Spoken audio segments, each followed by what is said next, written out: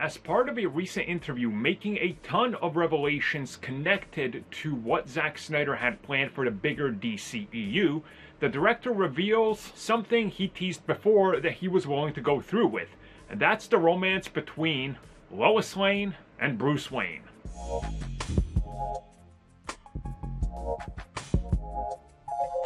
Now, I don't need to tell you that I absolutely hate this idea. I'm not a fan of this. Again, it stems from the character's history in the comics and cartoons and everything like that.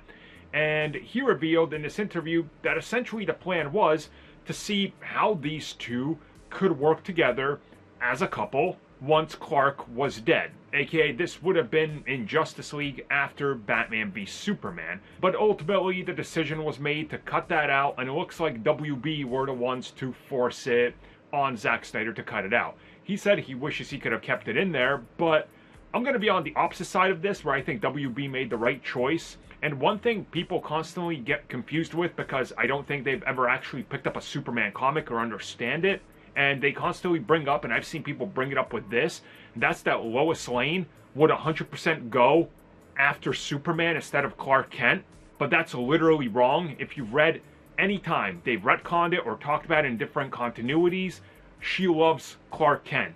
And she uses her journalism to connect the dots, and she understands. She just almost doesn't want to confirm it to herself that she knows that he's Superman. And when that revelation is made, she still loves Clark Kent, not Superman. In my opinion, having her, the moment that you have Superman die, go for Batman, completely ruins who Lois Lane is and her integrity.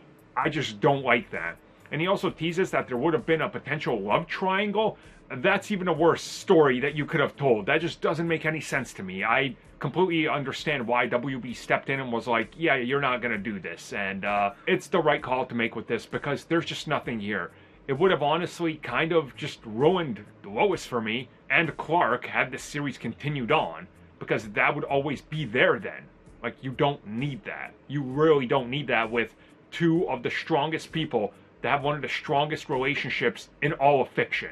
Like, what would be the point of this other than to shock the crowd and do something that nobody wanted to do before because there was no reason to do it? You guys understand what I'm saying? So, yeah, not a fan of this, and I'm glad WB stepped in and said, no, get rid of all this.